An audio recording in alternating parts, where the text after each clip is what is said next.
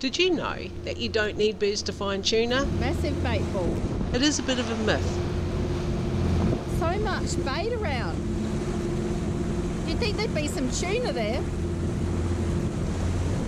Hopefully, this short video will teach you what a flutter is, how to find it, and increase your chances of catching some tuna.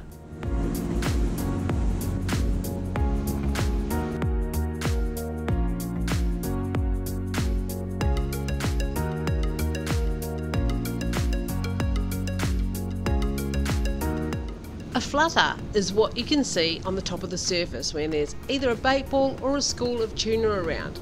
It makes the water look like it's a little bit strange. Oh, and by the way, a flutter is what we call it on Team Justagirl. Now that's a flutter.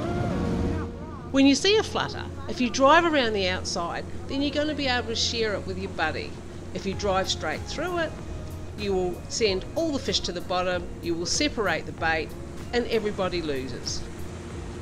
We've found a spreader bar really helpful because it does tend to bring those schools of fish a little bit closer to the top.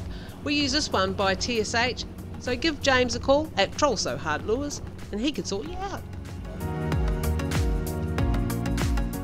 Sometimes a flutter is not always obvious, but you know what I found? The more you see them and the more you look for them, the more you can find them. So just have some patience and have a go.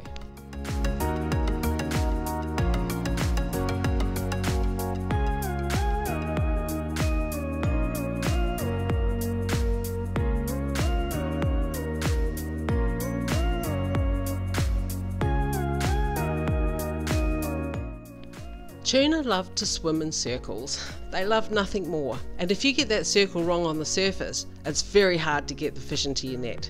So make sure that you keep the fish in the direction that it's happy in. You'll find it all comes together then.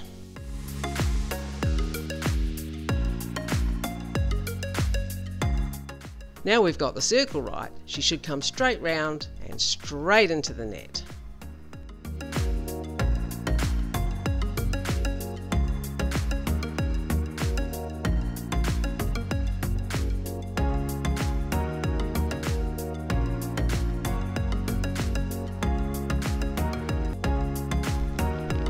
Looking for birds is fun, but it's not the only way to spot tuna. If you look for flutters, you will also find the fish. This next video shows you all about flutters.